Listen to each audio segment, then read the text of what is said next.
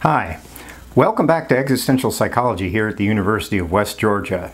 First things first, yes, I got a haircut finally. You may wonder, where'd you get a haircut in the middle of the coronapocalypse? Well, I got a haircut in the middle of the coronapocalypse in my kitchen.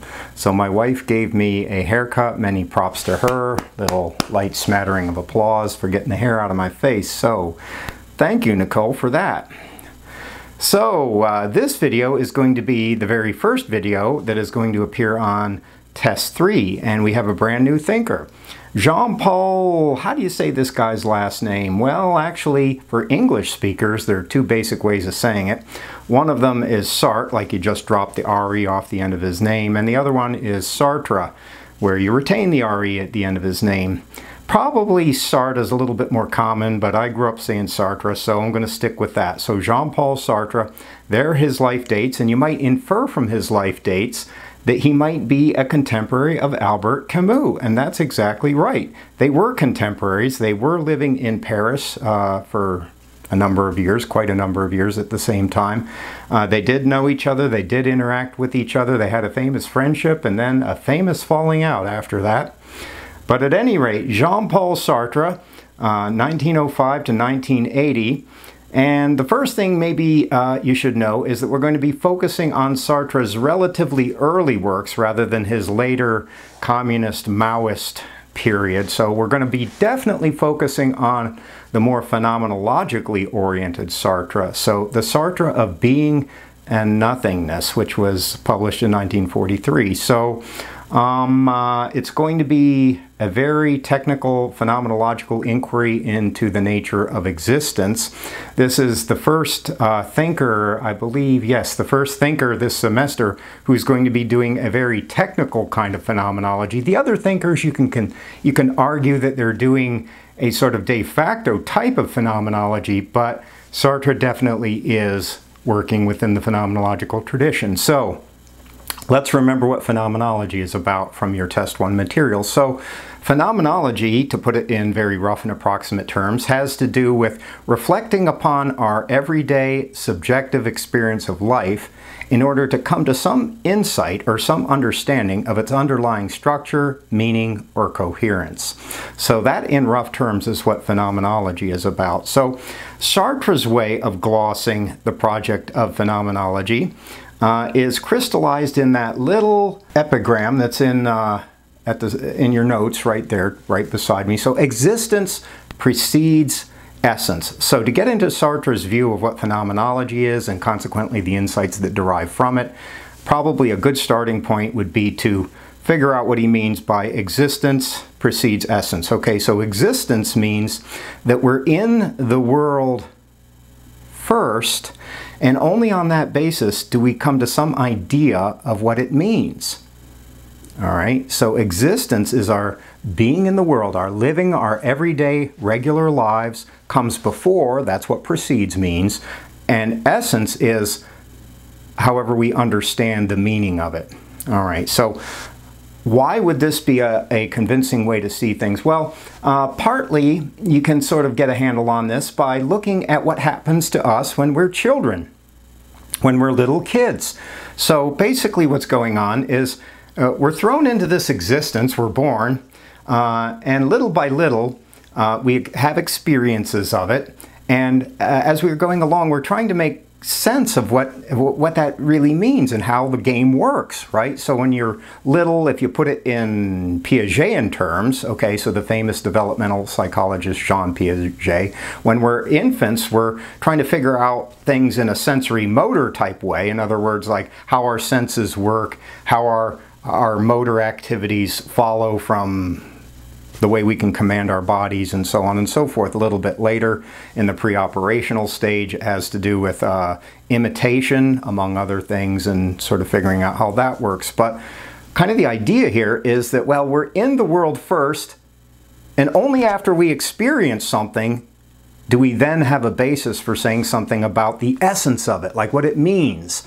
Okay, so the other thing that you might get a handle on early on is that when Sartre uses this word essence, it's very unlike essence the way some other philosophers use it. And in your notes, I compared it to Platonic forms. So for Sartre, essence, the way he's talking about it, would be, in a way, the exact opposite of a Platonic form. So a Platonic form, according to Plato, in other words, like the forms are the enduring truth behind all of the particulars of our lives. So in a sense, essence would precede the particulars of existence for Plato, but for Sartre it works the other way around. So for Sartre, existence, we're in the world first, and only then do we come to some understanding of what the essence, the to be of it, is all about. So those are the two ideas, I guess, that would be good to start out with. Now, because for Sartre existence precedes essence, he doesn't want to fall into the trap in doing his phenomenology. He doesn't want to fall into the trap of inadvertently deferring to some idea of essence that would come before our experience. All right, so if his desire is to be true to the animating spirit of phenomenology, to be simply reflect upon our experience and derive whatever truths come out of that, rather than positing some sort of truth that has to come before our experience, which would preordain the particulars of our experience. So what would such a version of truth be? Well, there are any number of them. I guess the Platonic forms might be one, but a much more common one would be thinking of our existence as a manifestation of God's will. Okay, so it's going to get a little bit theological here for a second in this video. So thinking about how God created man or humankind, you know, and consequently created a human nature for us, would be a deviation from the phenomenological project as Sartre understands it, to simply reflect and then derive whatever conclusions come out of our reflection. In believing in God, in this case, as the creator of our human nature, would be a way of saying, well, there's something that comes before our experience in the world. So if you really want to understand human existence, you ought to read the Bible or some other canonical religious text to understand how God works and God's desire works and so on and so forth. So for Sartre, phenomenology has to be atheistic.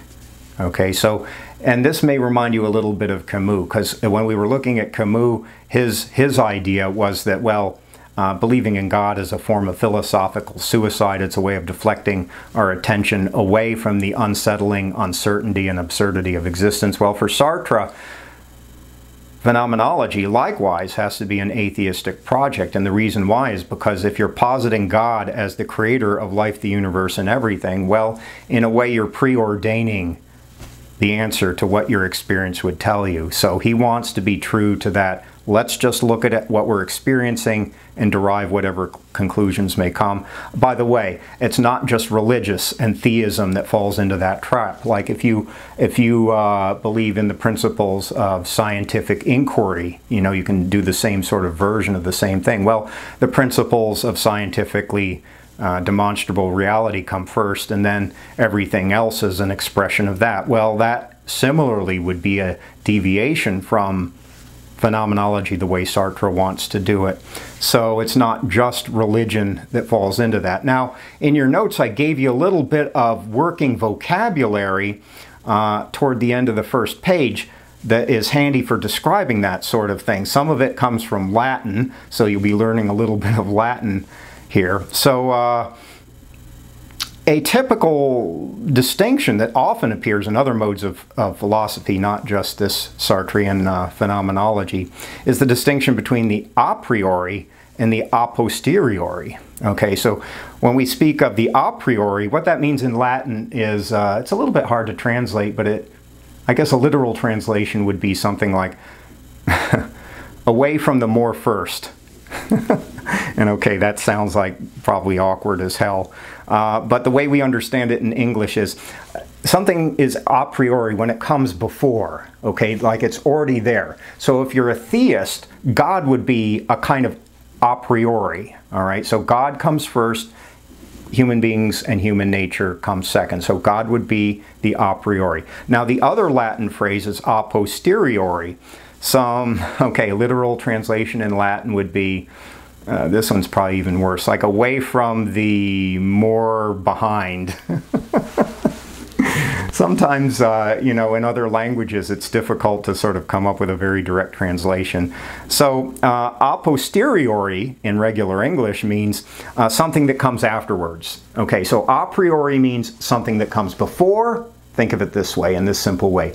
A posteriori means something that comes afterwards. All right, so another couple of terms that I gave you, sort of the distinction between deduction and induction. Okay, so deduction is the kind of reasoning that starts with general principles and then reasons about particulars. Okay, so hopefully that's sounding a little bit like the Platonic forms to you. So you start out with some principle that describes a form, and then on that basis you would be reasoning about the particulars, as opposed to induction, which works the other way around. You're looking at particulars and then trying to infer what the general principle is. Okay, so 4 vocabulary phrases, I guess, for you. So to use these vocabulary phrases in a way that is more or less consonant with Sartre's idea of phenomenology, for him, inquiring into existence in the way we've described it would be a kind of phenomenological induction.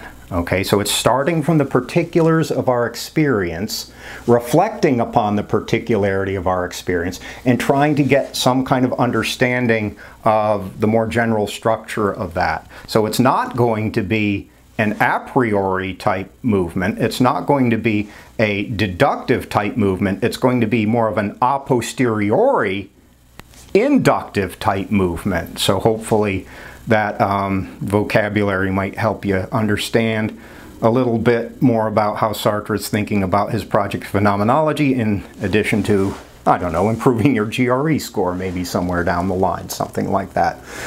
Okay, so this project of phenomenology is going to be inherently and irreducibly atheistic, so he claims. He's right up front about it. You encounter it very early on in your reading assignment, which, by the way, here's your reading assignment, Essays in Existentialism, the whole part 1. So that's going to have 3 parts to it. So the first part is an essay, very famous essay called The Humanism of Existentialism.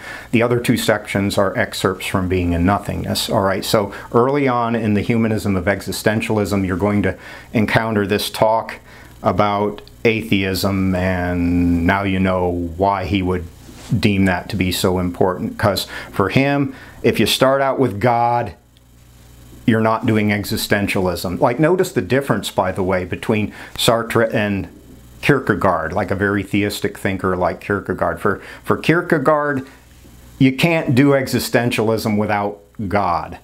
For Sartre, it works the other way around. You can't do existentialism with God. Okay, so, and what you might infer from that is, wow, these existentialists have really, really different ideas, even at the sort of ground axiomatic layers of the project, and that would be true. That would be true. Okay, so existence precedes essence. So that's sort of the first idea. Now, second idea, and this is going to take us a while, I'm not sure we're going to get through this one in this video, has to do with the fundamental nature of our freedom and responsibility. Most of the time for existentialists, freedom and responsibility come along together, okay? So, in fact, so much so that you can even say that, well, they're just different aspects of the same thing. Like, freedom is viewing our existence from a certain perspective to say that we're free, and responsibility is a way of viewing our existence from a slightly different perspective, but really they're viewing the same thing. Their views on the same thing. So freedom and responsibility for Sartre are radical, okay? And here I want to use that word once again with respect to its Latinate etymology. My goodness, you are learning so much Latin in this particular video. So we get the word radical in English from the Latin word radix, third declension, if you study Latin, and that's the word that means root, like the root of a tree or a plant, the thing that is anchored in terra firma, that's the earth. Okay, so it's radical in that sense, not necessarily in the Californian sense of being like hella bitchin' dude or something like that. Okay, so it's radical. Freedom and responsibility are radical in the sense that they run to the very root of what we are as beings that exist. Okay, so this is in a sense the second phenomenological insight that Sartre gets. And actually, this is connected to the existence precedes essence thing, and the reason why is, I'm looking at my notes to see if I'm sort of getting ahead of myself. Well, I'll just give you the reason why since I gave you the setup. Okay, so if there's no a priori thing or God or set of principles or essence that somehow preordains our human nature, in other words, preordains what we are and what we experience in this life, well then, in a way, a logical consequence is that, well, we must be free. Well, why is that? Because if there's no master puppeteer, as it were, either in the form of God or in the form of scientific principles or anything else, well, then we must be without a kind of manipulative force, in a sense, like guiding our lives and our actions and our experience. Like life isn't just about sort of fitting into a particular mold or being like a puppet, sort of like dancing on the puppet strings of this, that, or the other thing, however you want to conceive of what might be manipulating us, you know. So for Sartre, there's no master of puppets a la Metallica. You getting it? There's no master of puppets.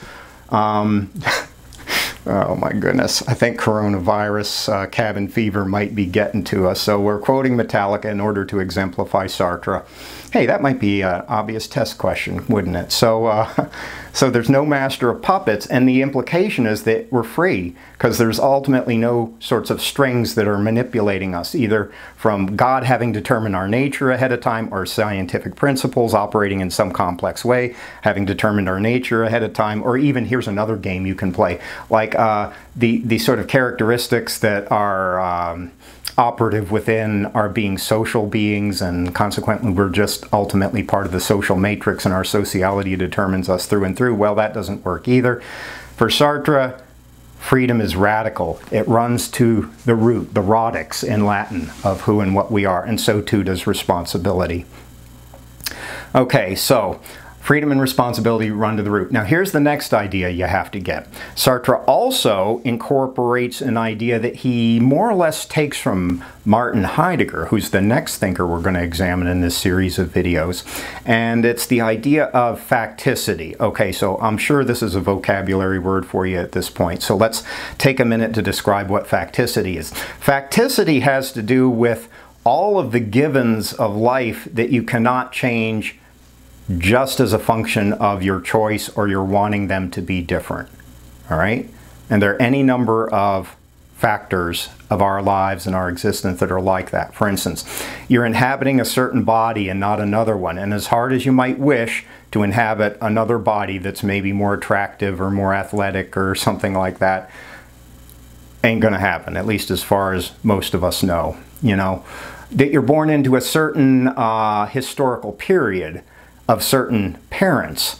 That's another element of your facticity, that you speak, let's say, English as your first language. And yeah, you can learn other languages, and it's fun to learn other languages, by the way. But English, if you learn English as your first language, it'll always be your first language. If you learn a combination of English and Spanish, then that combination will always be your first ones. And yes, you can learn Russian, you can learn Serbo-Croatian, you could learn Urdu or any other language, but whatever one you learn first will always be your first one. Okay, so all of these are different dimensions of facticity, all right? Now, here's going to be the big trick, and this is going to be a big deal. This is definitely going to appear on the test, okay? So, according to Sartre's analysis, freedom and facticity are always interwoven. Okay, they're always interwoven. So what that means, first implication, is it's not like your freedom is absolute, that you can wish for anything and wish real hard and have it be true. Sort of like in the old 60s TV show Bewitched, right, with Elizabeth Montgomery. She could more or less wish for anything and it would automatically alter reality. That's not what our freedom is, okay? So our freedom is always with respect to what we do not choose. Okay, so our choices are always with respect to what we do not choose. Or another fancier way of saying that would be our freedom and our facticity are always interwoven. Another, I'm going to quote Sartre here, your freedom is what you do with what's been done to you. Okay, so let's say that again. Your freedom, your choices, your decisions are what you do with what's been done to you. What's been done to you is on the order of your facticity. You getting it? So you may not have the freedom to decide you're instantaneously going to be in another body, or you may not have the freedom to decide, oh, I'd like to live in another historical period, like we've been watching that show Outlander, Nicole and I have recently, and a lot of that's set in the mid-18th century in Scotland and France and, let's say, Europe. Okay, so you may not have the freedom to just pass through the stones, as it were, and all of a sudden be alive in 18th century Scotland. But you do have a lot of choices about being in the body in which you find yourself, and the historical period in which you find yourself, and the fact that you have certain talents, some of which are simply part of your genetic constitution, you know.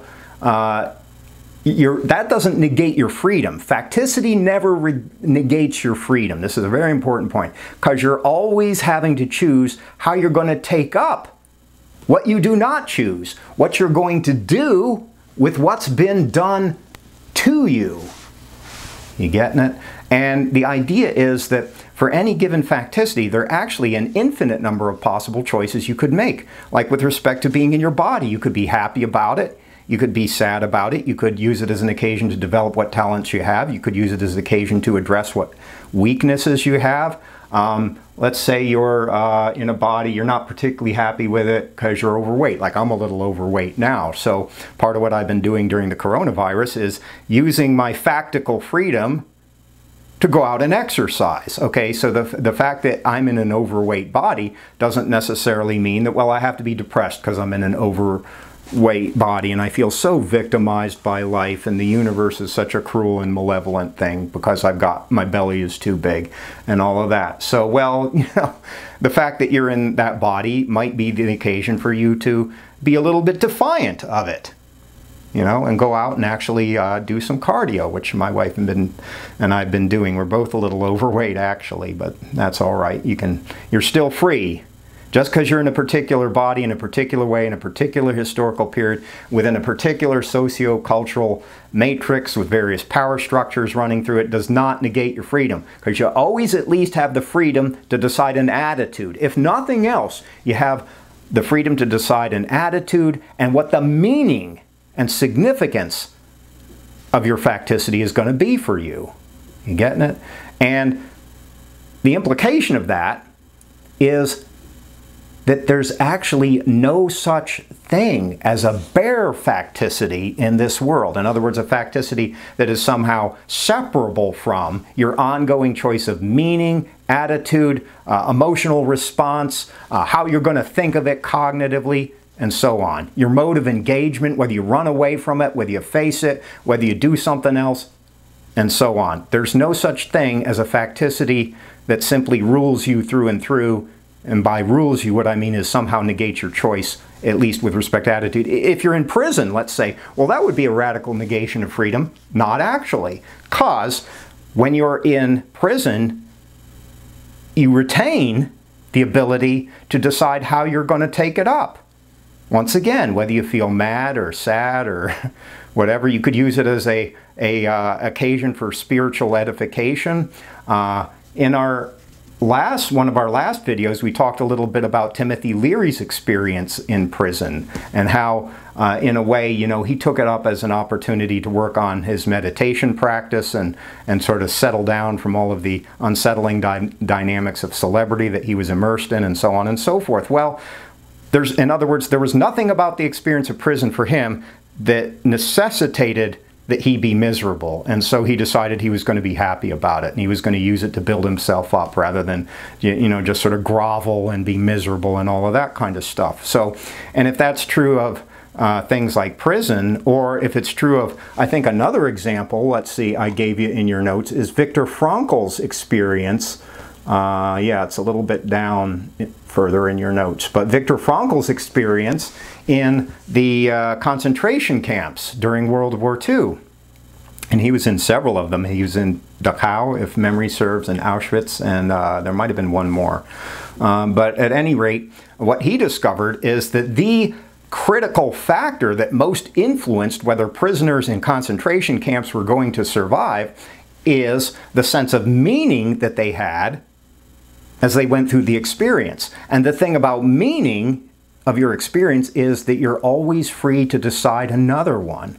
In other words, what he discovered is in the case of the camps in World War II, it became even more obvious than normal that freedom and responsibility, here responsibility is how you respond to the world. Your ability to respond is what your responsibility is actually all about. Your freedom and your responsibility were actually, when it comes down to it, the main ingredient that determined whether people were either going to keep trying to survive or whether they would just give up. And in those concentration camps, if you gave up, you're probably not going to last the rest of the day. Okay? Just be blunt about it.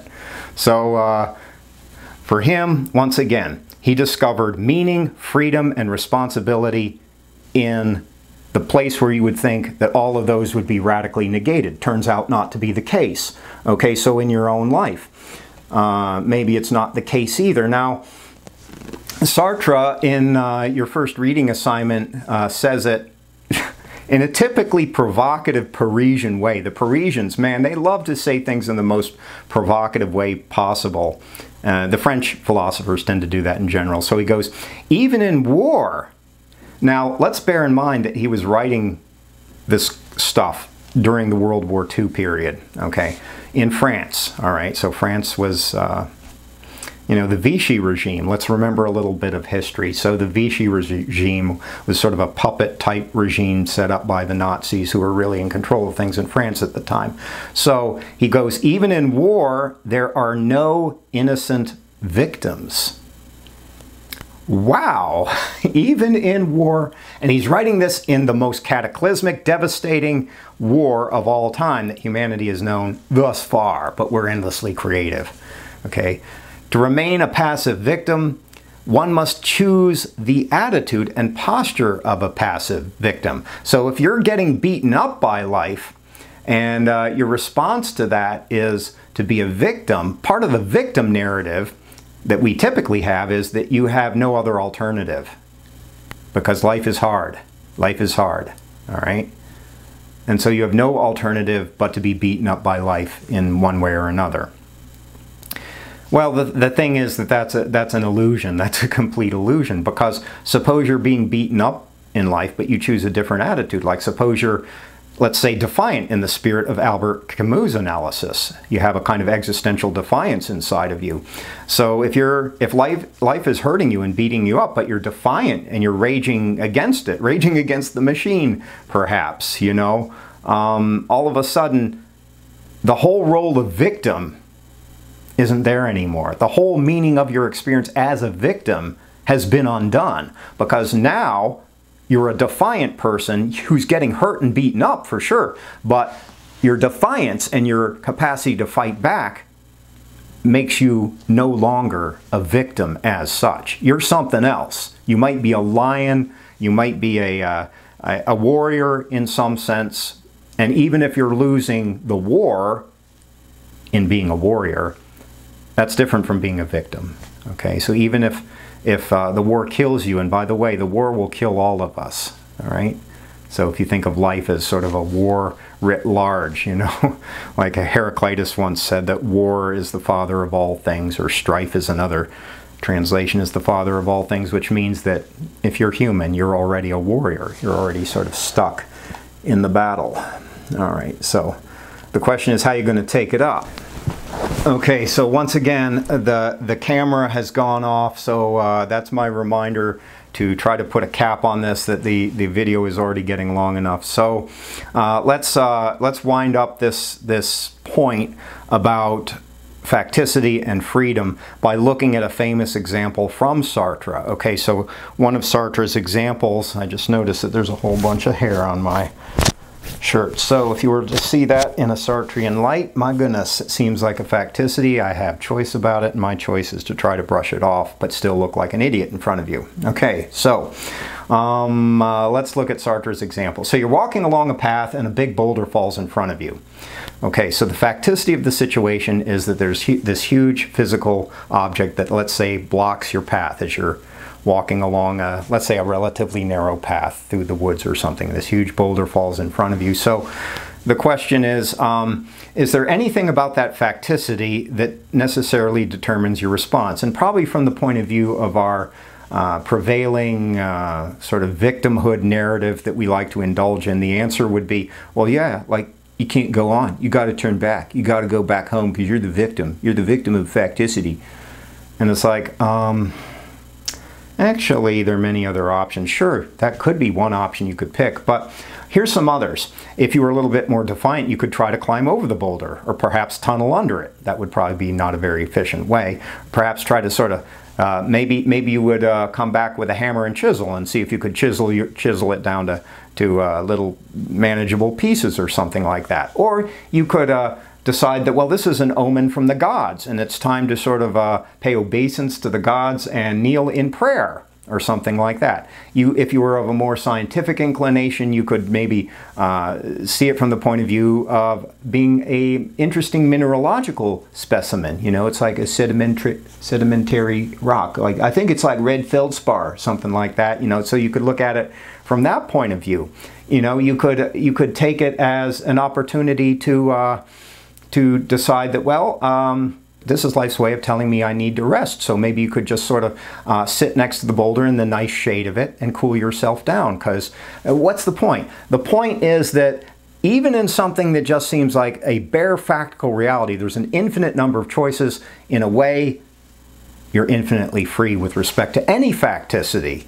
You know, so the boulder is a very simplified one, but you know, look at any other aspect of your life and ask yourself, is it really the case that you just have to react in way X? Is there any point in your life where the factical elements of what you're going through determine your reaction through and through, so that really you're nothing but a puppet dancing on the strings of whatever boulder happens to fall in the figurative path of your life? Is that really true? Or when you think about it in a little bit more deeply, is it more the case that with respect to any factical reality, there are an infinite number of choices, and the fact that life is filled with all kinds of facticity doesn't negate our freedom, but quite the contrary, is the mere occasion for us learning to navigate in a wide, undulating sea of infinite choices? Okay, that's an introduction to Sartre. We'll get into more of this in the next video. Have a good day, if you choose to. All right, bye-bye.